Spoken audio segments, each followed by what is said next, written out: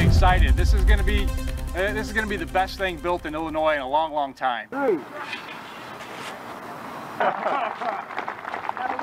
Ingersoll Machine Tools brings out the gold shovels and hard hats as area leaders help break ground on a new 40,000 square foot facility. This expansion at Ingersoll continues our great city's long history in world-class manufacturing and engineering expertise. The building will house two major projects, including the construction of an 1,800-ton mount for a Giant Magellan Telescope, a global collaboration leaders say will give scientists a deeper look into the universe. Think about it.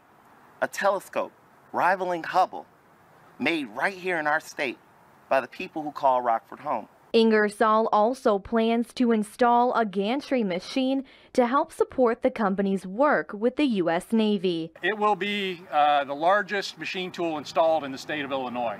Rockford Mayor Tom McNamara says not only do these projects shoot for the stars, but they will also benefit the region and beyond. Rockford is known throughout the world as a leader in making things that make things work. The work being done here for the Magellan Telescope project means that we can now add out-of-this-world expertise to our long list. Working for you in Rockford, Kristen Camilleri, 23 News. Ingersoll CEO Chip Story says the facility should be built by the end of 2021. However, it will be years before the completion of the telescope mount.